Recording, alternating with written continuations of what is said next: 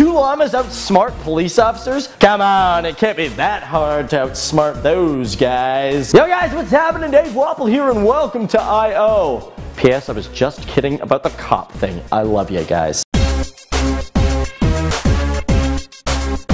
So, do you guys like llamas or horses? Like, what's your favorite farm animal, really? So we gotta go to Arizona for this story, guys. Specifically a place called Suncity. And it's where 2 llamas escaped from, well, an unknown location. Literally, they have no idea where these llamas came from. Not the zoo, not somebody's backyard. To be honest, I don't really know, guys, but it's kind of funny because, like, you see photos of these llamas running through the streets. You know, terrorizing people. People are running for their lives. Not really, just cars are actually driving by like nothing's really going on. Because let's be honest, they're llamas. They're not, I don't think they're that dangerous. Either way though, officers had a hard time capturing these 2 animals. Like, look at this photo. One guy's even like, hey man, come back here, I gotta know Henry bar, please. Now eventually the black one was caught by some guy who decided to do the old lasso thing. Yahoo! I don't even know how the white one was caught, but the mystery is where did these llamas come from? But guys, if you could replace this story with any other animal, what would it be? 'Cause let's be honest, tigers taking on the Suncity, Arizona would be awesome. Except people would get hurt, and that would be sad.